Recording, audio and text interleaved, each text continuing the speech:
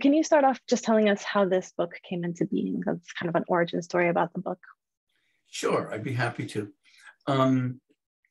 It's a kind of, as you pointed out, an unusual book for me, because usually I write fairly academic books aimed at other academics, or else textbooks aimed at students. And this one really is for everybody, I hope. But it was written really by invitation. A couple of years ago, my friend and colleague and frequent interlocutor, Evan Thompson, published a lovely book with Yale University Press called Why I Am Not a Buddhist. And there's an interesting set of responses to that book, including one that I wrote, but it generated a fairly lively dialogue. And my editor at Princeton University Press, Rob Tempio, called me and said, hey, we'd kind of like you to write something in response, but like Evan's book, aimed at a popular audience, and not too long and not too difficult. And I said, well, I'm not going to write a book called Why I Am a Buddhist. No, that's not what we want. What we want you to do is to pick up some issue that Evan addresses there and just write a different perspective on that.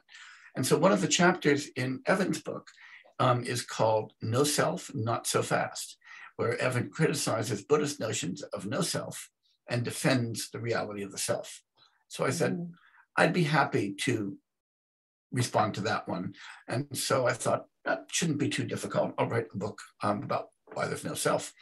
And that should be easy, because that's something I've thought about for a long time. And I discovered that it's really, really hard, because the constraints that one has to satisfy are hard to satisfy at the same time. It has to be short enough that somebody might want to read it. It has to be clear enough that somebody can read it. And it has to not be dumbed down too much, because I don't like writing dumbed down stuff. And if I did, my colleagues would get upset with me. So to try to write it in a way that it wasn't dumbed down, that really does show respect for my readers and for the material, but is also clear and short, turned out to be really, really hard, but really fun. And it forced me to think these things through again, which is a great reason to write books and to think about things.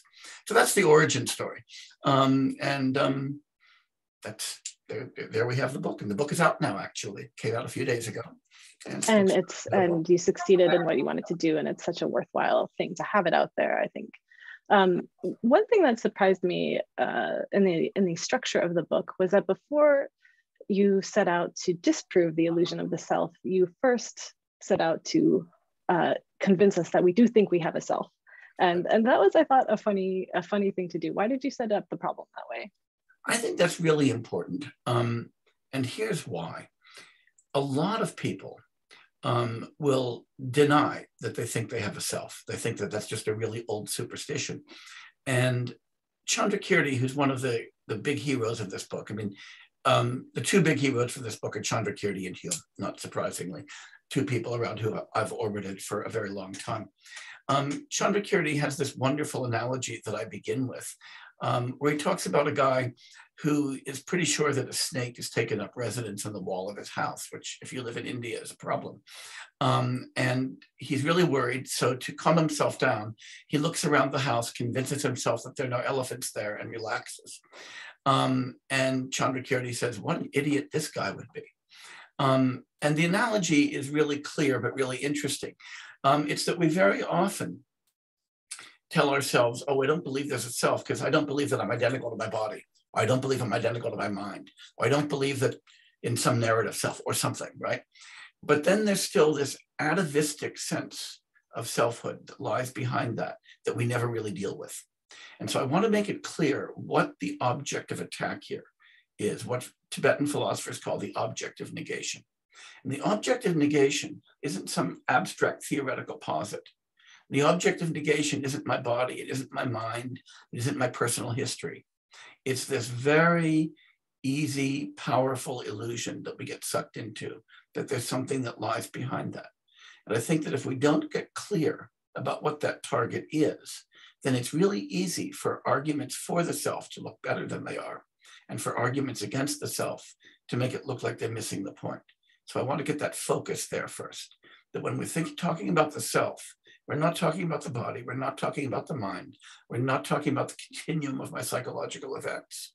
We're talking about that thing we think has a body, that has a mind, that does the thinking, that is the agent, that is the subject, that simple transcendental ego lying behind all of this. That's the thing we're after. Now, my view is that we've got an instinct to posit that self, and that it's very powerful and very hard to escape. And then a lot of philosophy of mind, not only in the West, but in India as well, China as well, is then built upon trying to take that atavistic intuition and turn it into theory. And to my mind, that's a terrible thing, because you start out with an illusion. It would be as though the analogy that I use throughout the book is the Bueller-Liar illusion. And I only use that because it's so easy to draw. and everybody brought a prop. Thank you, that's beautiful, right? So that line on the top really looks like it's shorter than the line on the bottom, even though they're exactly the same length. And noticing that we get sucked in by the illusion is an important thing to notice. But you wouldn't respond to that by saying, wow, now let's figure out how arrowheads make lines grow and shrink. You would try to figure out why we get sucked in by the illusion. But first, you have to convince yourself that you get sucked in. If you're the kind of person who says, nah, I would never look at two equally long lines and think they were different, then it can't get going. So I want to begin by convincing us that just as we're wired to be sucked in by the Mueller-Liar illusion, we're wired to be sucked in by the self-illusion. And it's that thing that we're wired for that I want to go after.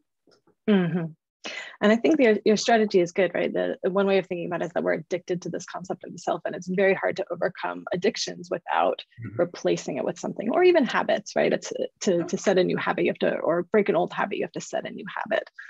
So you offer us a new habit of way of thinking. So in place of the self, we're now to think about things in terms of personhood. And I know I could have shared my screen, and that would be cool. But my teacher brain took over, and I made a handout. So there's these different distinctions that Jay offers in the book between a self and a person. Some of the primary ones being that the self is independent, it's given, it's stable, it's unified, it has priority, all these things. And especially I think that it's a free actor who's over against the world. And then that the person, on the other hand, is a way of thinking about your identity that's interdependent, conventionally given, very much embedded in the world, and non-dualist. Yeah. So here's that's the move to try to get out of our addiction. But one thought I kept running up against that you didn't address in the book is, well, what makes us so sure that it's a uniform field? Couldn't it well be the case that some people have selves and some people do not, either by biology or culture? So I'm thinking particularly about people on the autism spectrum who are neurodivergently wired, and who really seem to, autism, the name derives from autos, from the self. There really does seem to be something different going on with the identity, the self-perception, the way of being in the world of people on the spectrum than people who are neurotypically wired. To take it, and then we can easily imagine too, I think, an example from an American subculture of people who culturally or produce who really do have a sense of themselves that it remains unified over time. Why couldn't it be the case that some people have selves and some people don't? Okay, that's a really good question. It's a really tricky question. So let me begin by talking about the neurodiversity issue, and then move to the cultural diversity issue, because they're actually slightly different. The first thing to say, which is not maybe directly relevant, but might be worth keeping in focus, is that when we talk about people who are on the autism spectrum, very often the further out you go in that spectrum into something like full-blown autism or Kanner syndrome, we find people who not only don't represent others as being centers of consciousness or agency, but don't represent themselves as being centers of consciousness or agency either. And so it's not as though by autism we mean somebody who's got a really strong self. We mean often somebody who doesn't have the self-illusion at all, because I don't thematize self-identity. That might be one of the few good things about being in that kind of region of the spectrum, is that you don't necessarily thematize self so much. Now, there's a lot of other problems. I don't want to suggest that that's a good reason to want to be in that position, but I don't think that it's fair to say that people on that spectrum have a stronger sense of self or more likely to have a self.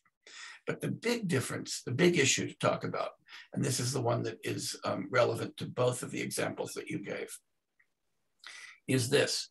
It's one thing to talk about, to ask the question, does somebody have the sense that they've got a self? And another thing to ask, do they actually have one? And it might well be,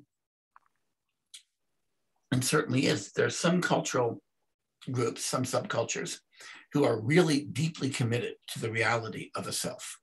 And that's often the case in very serious religious communities that are committed to the existence of a soul, or the existence of an Atman that continues through rebirth and so forth. But it's important to see that being more and more convinced that you've got one doesn't make you right, any more than being more and more convinced that Santa Claus is real makes him realer. So even though there's lots of kids who believe in Santa Claus, it would be wrong to go from that to say that there are lots of kids in whose lives Santa Claus is real. That just means there's lots of kids who are really convinced of a particular myth, not that that particular myth is real in that particular group. The arguments that I offer in the book are arguments both philosophical, psychological, neuroscientific, to suggest that once we explore what we would mean by a self, a unified, subjective agency, a free actor, something standing against the world, something that's intrinsically different from an object, something that's the precondition of consciousness and a unifier. No matter, once you spell that out, there's no way to make it coherent. There's no way to make it make sense at all, given what we know. So that if you believe that what we really are interdependent, biologically and socially embedded organisms, to find somebody who had a self, you'd have to find somebody who wasn't like that, somebody who wasn't a biological organism interdependent with everything else in space and time, somebody who was somehow extrinsic to all of that. And that we just don't find at all. So I think that we can certainly ask the question, are there differences among cultures and among individuals with regard to how strongly they hold on to the self-illusion? But you can't ask the question, are there beings who really have selves, and answer, oh yeah, those ones do, we just don't happen to.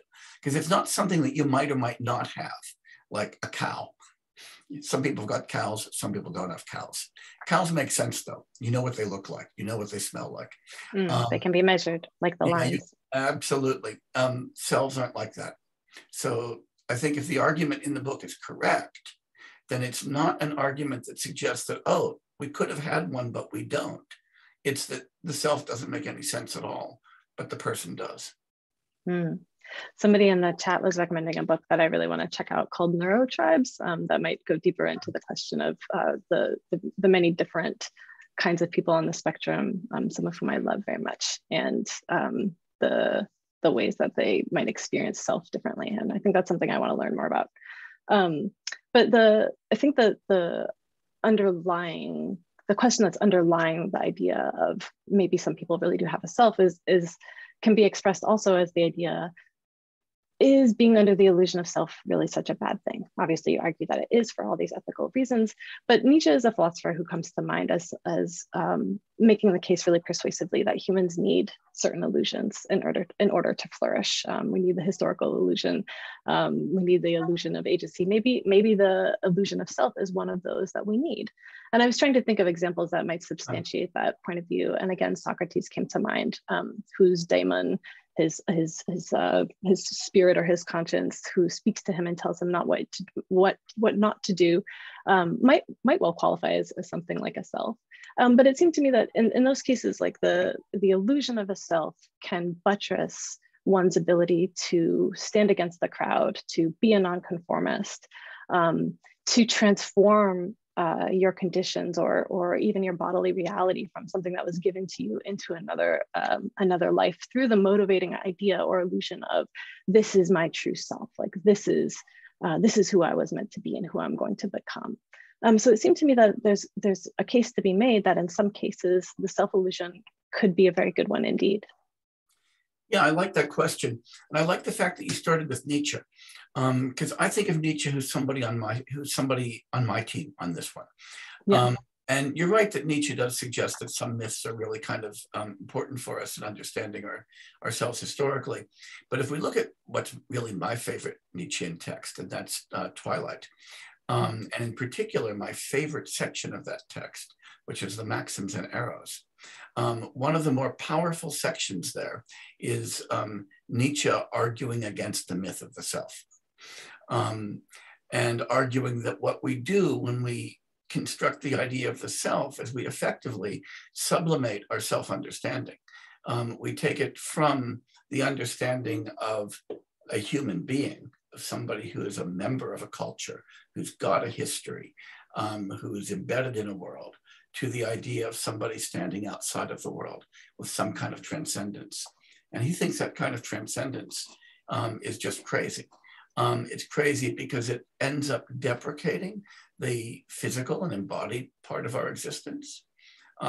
It's crazy because it presupposes a kind of cultural, historical autonomy that we don't have, and that involves a kind of agency that makes it impossible for us to ask about the actual causes of our behavior. Nietzsche was too much of a naturalist to believe in a self, though he was enough of a naturalist to understand that it is natural for us to be sucked in by that belief. Now, it's certainly true of lots of false views or lots of myths, that sometimes it can be psychologically useful to believe in those myths. And that could be true for different reasons for different people at different times. I don't think that it makes the myths true. It might make them useful, convenient fictions for a while. But in this particular case, I think that there's enough that is harmful in the self-myth, that whatever benefits we buy at very huge costs. So for instance, you talked about the value of trying to find my true self or my core self, which might mean discarding certain parts of my identity and taking up other parts of my identity. This could be true in a lot of different ways, right? It could be true with respect to gender, it could be true with respect to national identity, religious identity, all kinds of things where I say, I was born this way, but this isn't really me. One way to understand that intuition or that drive is to think, well, there's two things here. There's the self, there's myself, and then there's what I've become, and I want to get back to that self. Unfortunately, what that does is it denies the agency that I have in my self-construction. And it also succeeds in denying the agency that others have collaborating with me and constructing who I am, sometimes for good, sometimes for ill. But if I want to reconstruct myself with a different identity, if I want to become a different person, I need to take responsibility for that. And I need to think that who I am is causally determined, that who I am is part of a narrative that I've got some agency in writing, but that other people have got some agency in writing as well.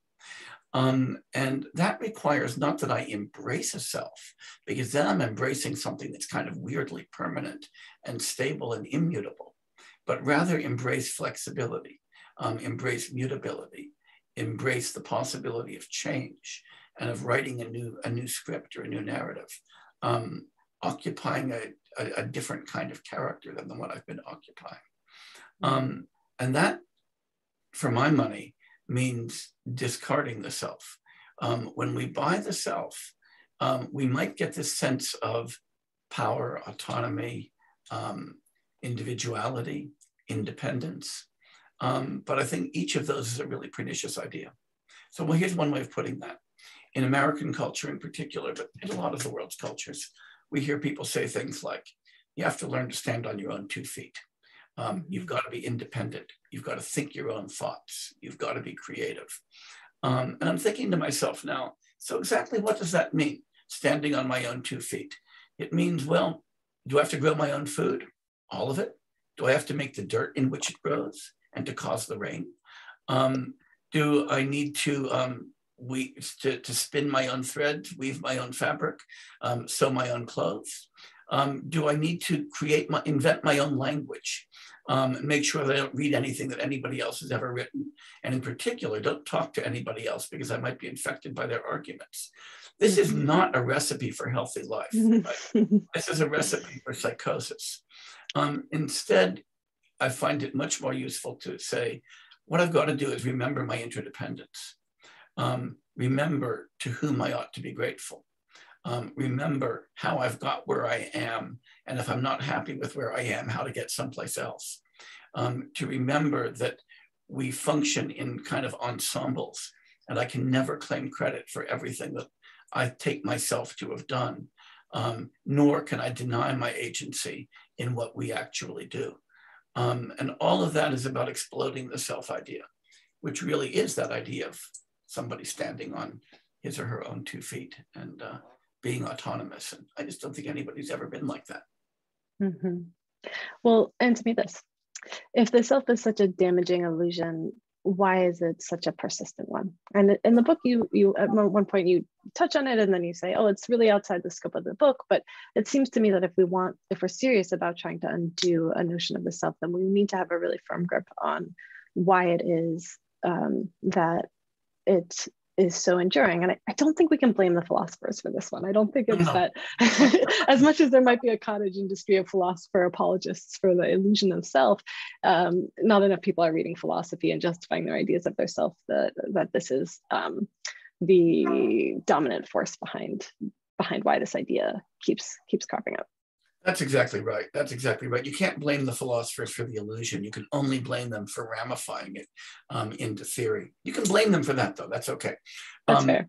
The Tibetan philosopher Tsongkhapa said, there's basically 2 kinds of self-grasping. There's philosophical self-grasping that requires this kind of philosophical theory. And then he said there's innate self-grasping. And he points out, just as you did, that the self-grasping we care about can't be the philosophical self-grasping, because then you would only worry about doing this in philosophy departments. And those just aren't the only places where the self-illusion crops up. Lots of people who don't do philosophy, lots of people who don't even think very hard, succumb to the self-illusion. In fact, we all do. I think looking at its origins is really complex and really interesting. I do think that it's quasi-biological, or maybe literally biological in some sense.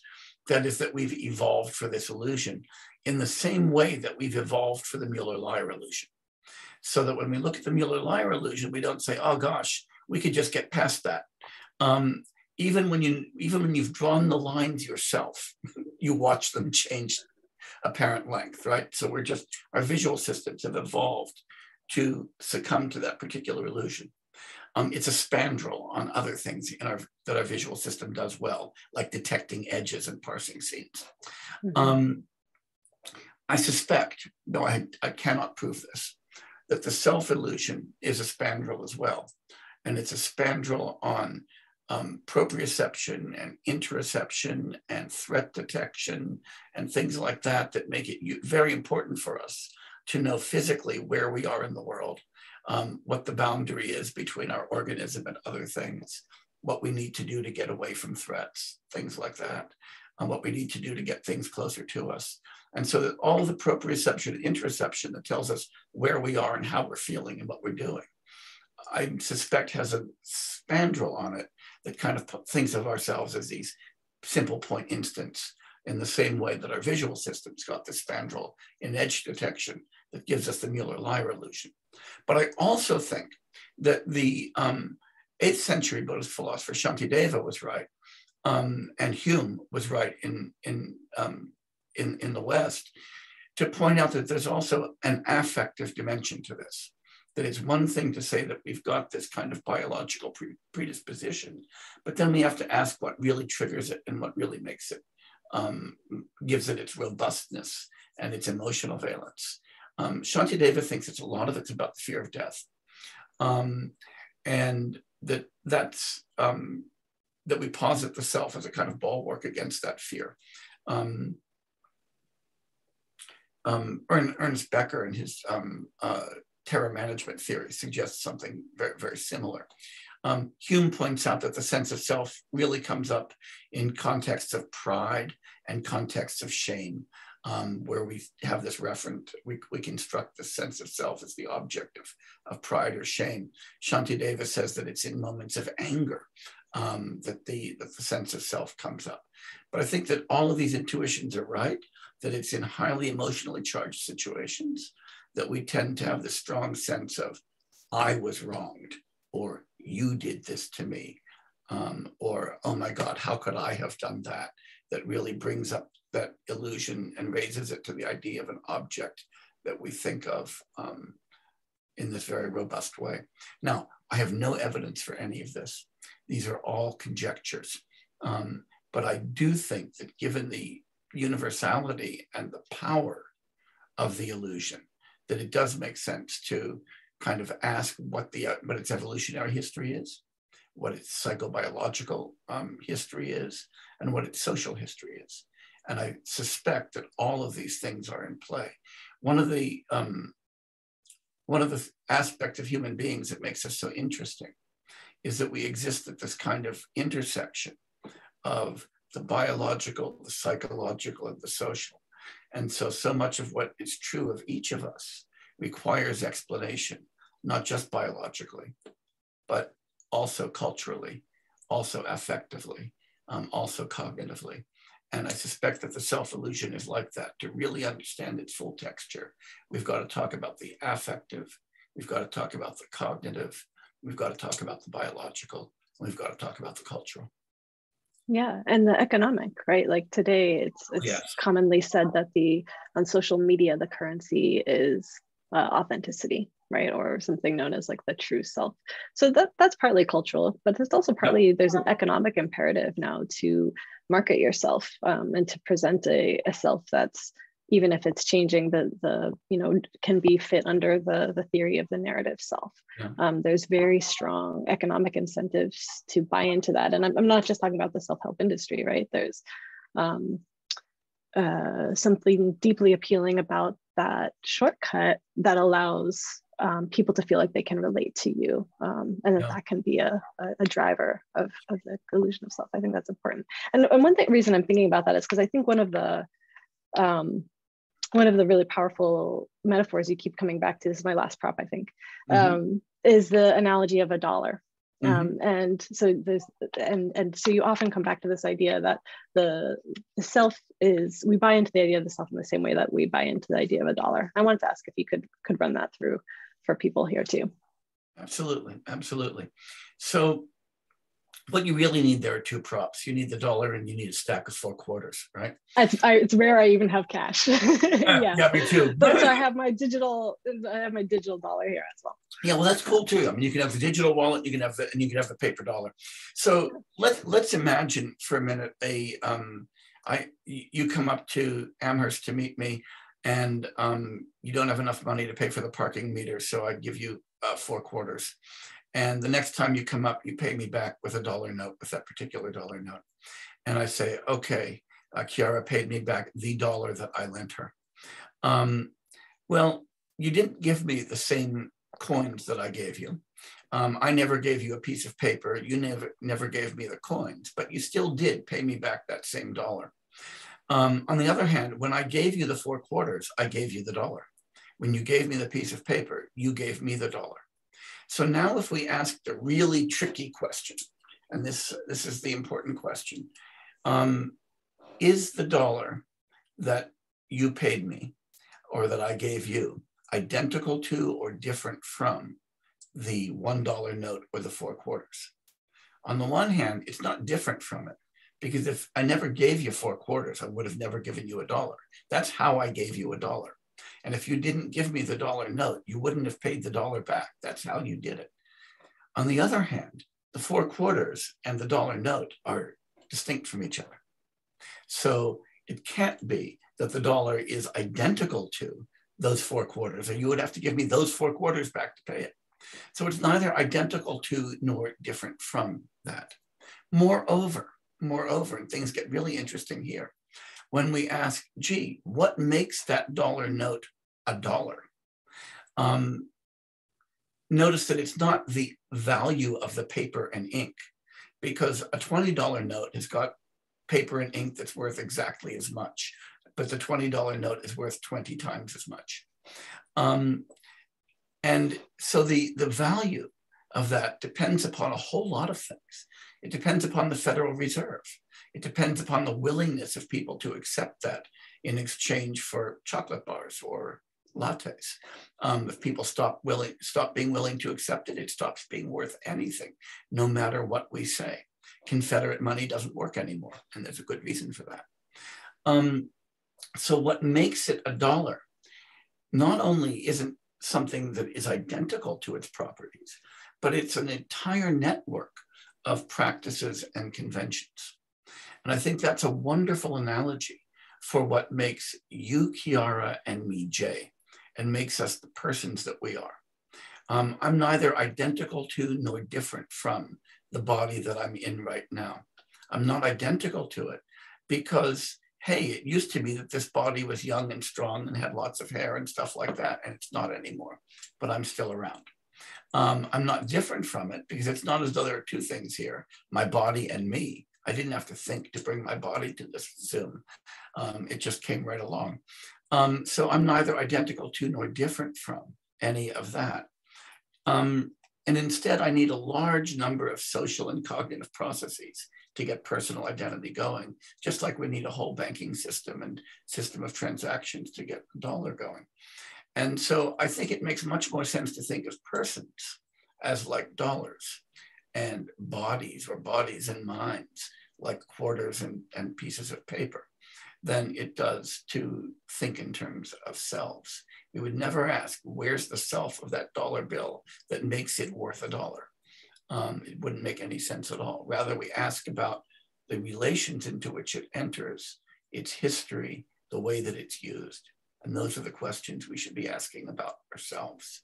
Then we get a much deeper understanding of who we are. Mm.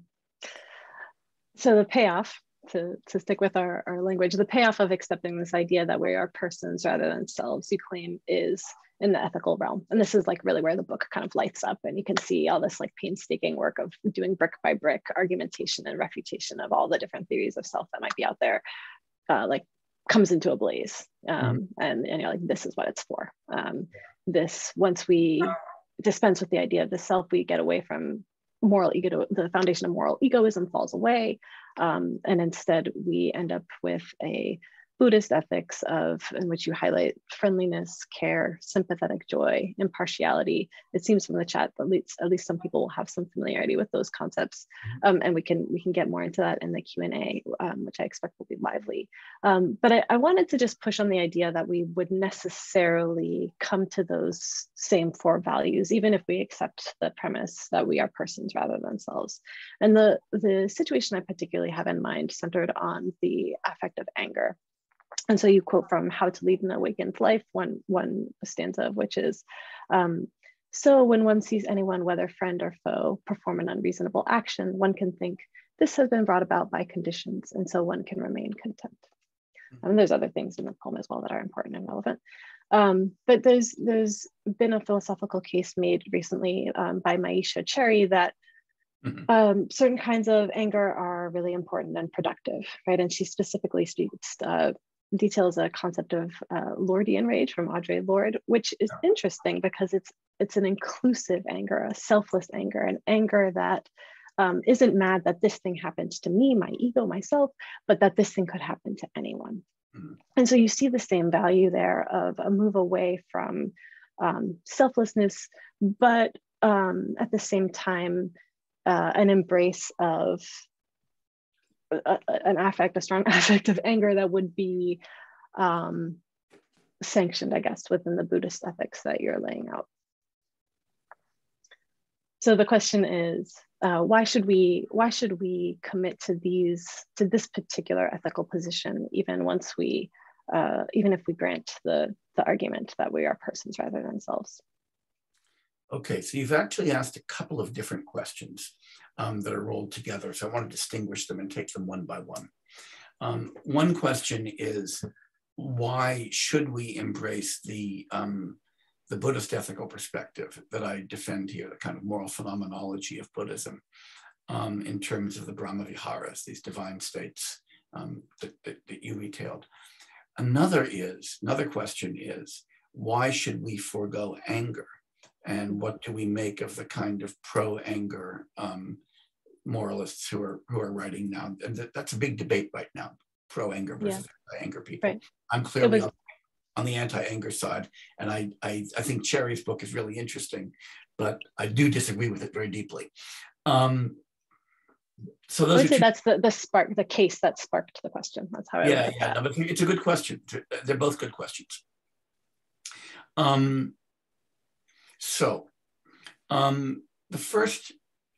first part of the answer has to do with how we understand anger and what anger does to us. So anger is a very powerful affective state. It's also, I think, and here I'm following, both Hume and Shantideva in thinking that anger is an essentially egocentric state. That is, anger arises when I think something has happened that is harmful to me, or harmful in a way that reflects a violation of my values.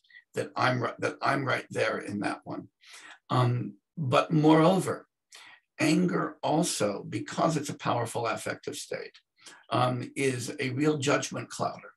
And it's a judgment clouder that, as we know, leads us to do and say stupid shit.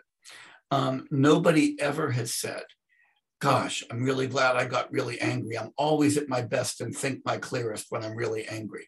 Nobody ever believes that, because anger really does hijack our cognitive resources.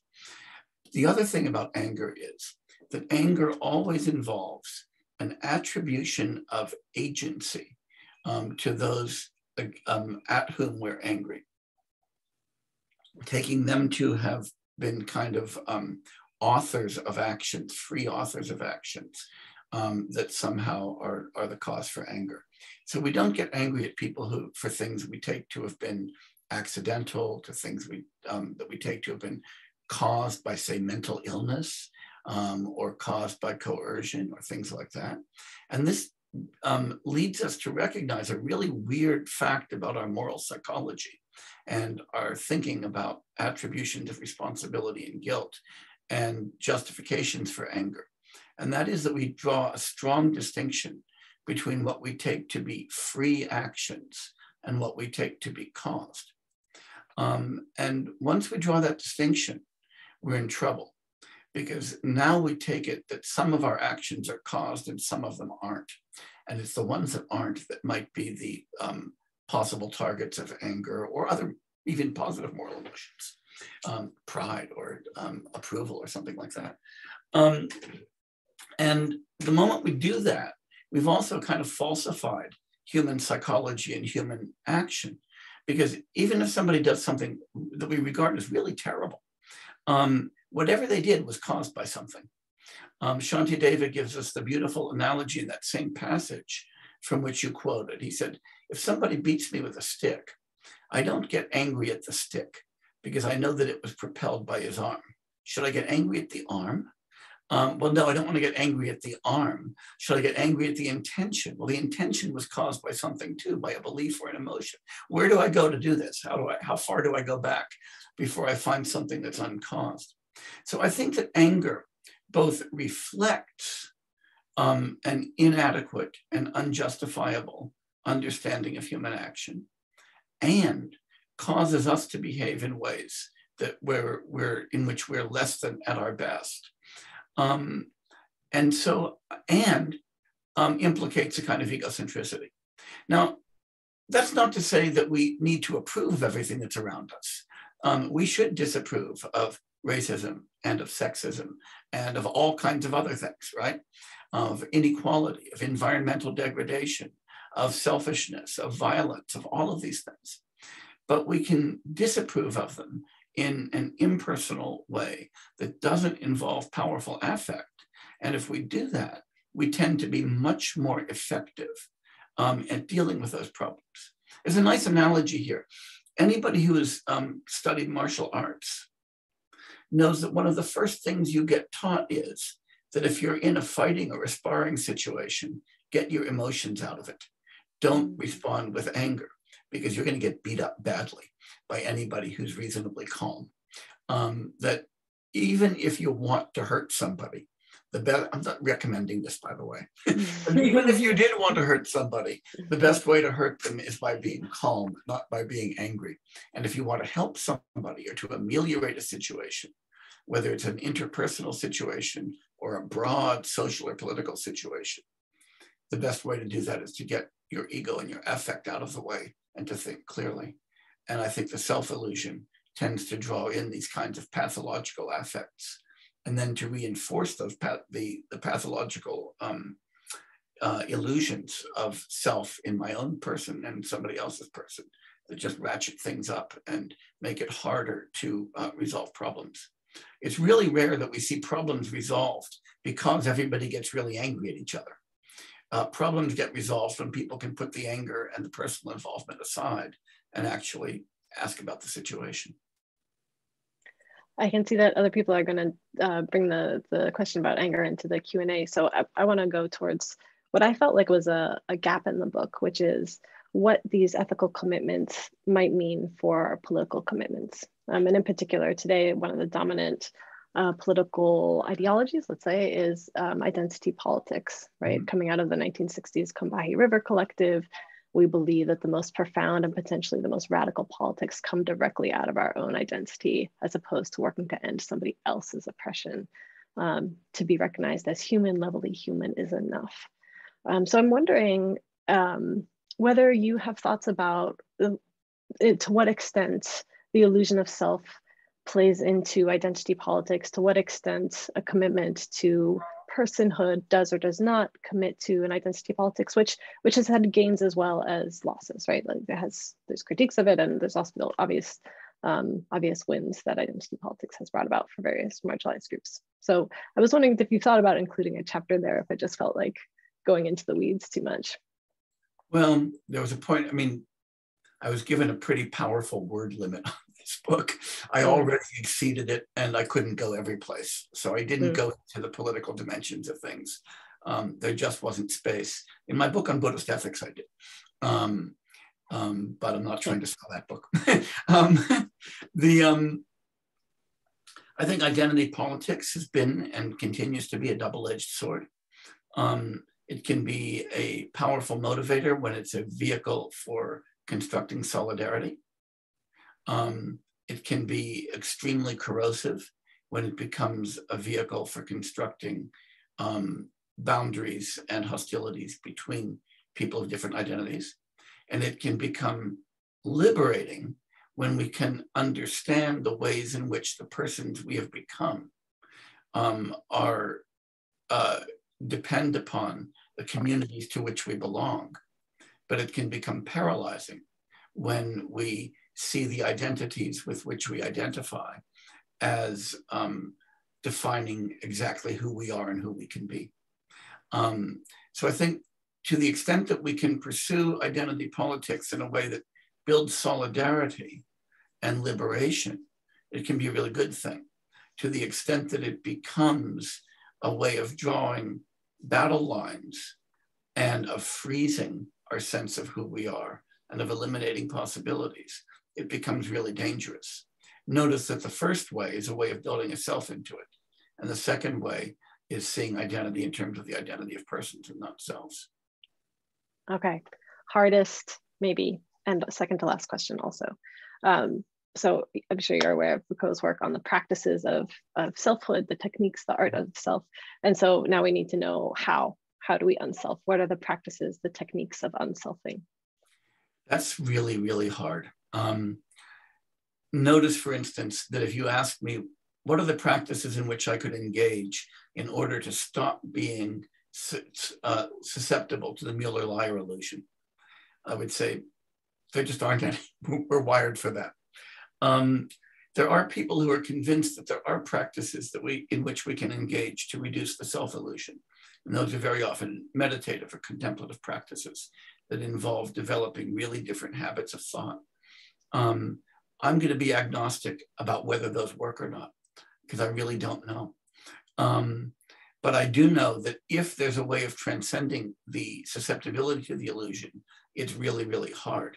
On the other hand, I think that by thinking really clearly and by being really attentive to the determinants of our own behavior and our own affect and those of others, we can kind of learn to bracket and step back from the kind of worst instances of the self-illusion. But that requires constant practice and constant attention. And I think it's really hard because I think we are talking about something that's an instinct. It's something that's natural. And part of the moral of my book is just because something's natural, that doesn't make it a good thing. So that it sometimes does make sense to rebel against our own nature and become a little bit better than we've evolved to become.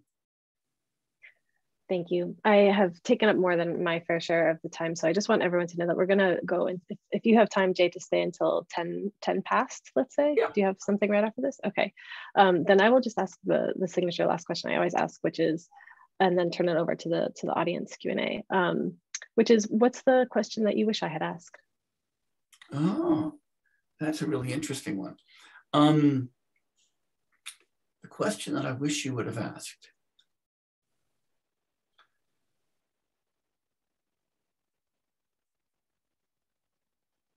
I don't know. I'm not going to give you an answer to that one. You've asked such good questions. It's been such a really nice discussion. I don't have any complaints. Yeah. Thank you. Thank you. Okay, so let me hop over to my Q&A, open up this window. Yeah, there. Let's see, and they're really rolling in. Okay, and apologies in advance for any ignorances I have around name pronunciations, but Kim, how can we distinguish the Buddhist discussion on the self, understood in an epistemological ethical dimension, agency, etc., and that on the self understood in ontological metaphysical dimension, essence, atman, substantiality? Yeah, that's a deep and difficult question. Thank you very much for that one. And I'm going to give a shallow and trivial answer, but maybe a somewhat useful one. I think that the metaphysical dimension is probably, or the phenomenological dimension, I guess I'd rather say, is really at the ground there. The idea that we really do have this instinct to think of ourselves in a particular way. And that gives rise to epistemological illusions. Like, for instance, the illusion that I know my own inner life immediately, that I've got a deep privileged access to my own thoughts and my own way of being, that my experience is something happening in an inner space. But notice that once we do that, all of those epistemological ideas then reinforce the ontology that we've got. So now I think, oh, gee, I've got this immediate access to this inner space. Well, that inner space must be real because I've got it. I see it right there. And so I think they're kind of bound up in this vicious spiral. And our task is to turn that into a virtuous spiral, maybe by first questioning how much we really know about ourselves, how much our ethical, we can justify ethically thinking of ourselves as selves, and use that as motivation to unwind the ontological part of that. But I think they're deeply implicated. And I think that the core there is actually the phenomenology, this kind of structuring of our experience in terms of self and other. I'm going to combine two questions that I think are, both of them are addressing technical aspects in the book that you do well in the book, but we didn't get into in this conversation. So one is from Adam Gent, and he's referencing Anil Seth's book. And he says, Anil Seth describes the self as a process, a perceptual experience, including memory, emotions, the experience of agency. So there is no essence, but that doesn't mean there isn't the legitimate experience of having self. I'm a bit unclear whether Jay would agree with that. it's some ways he's on the same page, but ... in some ways not. And Greg, if it's not too much to add, Greg Bartel's question as well. He's also asking about an intersubjective narrative self. Is Jay comfortable saying that there is an intersubjective narrative self? It is just that it's not some metaphysical entity with identity conditions, i.e. we are constituted by social practices of being held accountable, of having various practical roles available, etc. And again, yeah, lots of careful work in the book to address these kinds of arguments, but maybe you can give a sense of some of that here. I can. Those are really good questions too, as all of these have been. This is the point about the snake and the elephant. It's really easy in these conversations to start worrying about the snake and then say, oh yeah, but let's take a look at the fact that there's no big elephant here. And these are examples of that particular strategy. That is, it's certainly true that we construct our personal identity through narrative, and that our personal identity, our identity as persons, is constructed socially, cognitively, transactionally, in all of these ways. That doesn't make that a self. That makes that a person. So that it certainly, when we start talking about what is it to be a person, we need to talk about the role of narrative. We need to talk about the role of intersubjectivity. We need to talk about the role of social cooperation. All of those are the processes that constitute us as persons. What they don't do is constitute us as selves. And so it's really important to keep in mind the difference between what it is to be a person and a self. An analogy that I use frequently in the book is the analogy of an actor and a role. Just because Hamlet is somebody initially constructed by Shakespeare, shaped by the history of the play, adopted by Tom Stoppard, and so forth, as a character in his play, and so forth, doesn't mean, and has been played by Benedict Cumberbatch and by Sir Laurence Olivier, doesn't mean that we can say, oh, Sir Laurence Olivier is really a construction of Shakespeare and Tom Stoppard, because here he is playing Hamlet. Nor do we want to say Benedict Cumberbatch was created by Shakespeare just because he played Hamlet. So we don't want to run together what's true of the role with what's true of the actor playing the role. Similarly, I don't want to run together what it is to be a person with what it is to be a self, and say we can talk about what it is to be a person through intersubjectivity and convention and say, oh, let's just call that a self. Because what we're really worrying about when we worry about the self is the serpent in the wall. That's the thing we want to focus on, because we don't instinctively think of ourselves as narratively constructed characters. We don't instinctively think of ourselves as intersubjectively constituted beings. That's an achievement from doing really reflective philosophy. And it's an achievement that enables us to weaken the sense that we really are a self. So it'd be easy to say, gee, self, person, they basically mean the same thing. I'm arguing about words. I don't think that's true. I think that once we pay attention to the object of this atavistic self-grasping, we see that it's really different from all of those ideas that you're celebrating. Koshi Tharakan, sans the notion of a self, does the notion of an other make sense, and vice versa? But if there is no other, does normative ethics make sense? Self and other are often taken to be inelimitably linked poles, but I don't think they are. I think that I can talk about I, you, we, them, where the reference of all of those are persons and not selves. So while I do think that it's only others who make me who I am, that's not to say that those others are other selves. Those others are other persons in the same kind of ensemble cast in which I am performing my own identity. So I think that, again, I would agree that others are important. There's a great early 20th century Indian philosopher whose work I really enjoy, and I'm not necessarily recommending that you read, but you might want to, Krishna Chandra Bhattacharya, really interesting phenomenologist in early 20th century India. And he argues persuasively that first person self-consciousness presupposes second person consciousness. and that second person consciousness presupposes third person consciousness. Let me spell that out for a moment, because I want you to see that none of this has to do with self. When I use the word I to refer to who I am and constitute myself as a person, I only use that word if I'm talking to you, if I'm talking to Chiara in this context. That's what language does. It addresses somebody else. So the word I only makes sense in address. But when I address somebody, I take that person to be somebody who could use I with respect to themselves, and who would also take me to be addressing them when I do that. So that for me to even say I have to assume that somebody else is listening. And that presupposes second person consciousness. But to do that, I have to presuppose that that person uses the same language that I do, that we follow the same rules. And that means I've got to presuppose a linguistic community of them who constitute the meaning-giving conventions that make my linguistic activity, my thought, make any sense in the first place.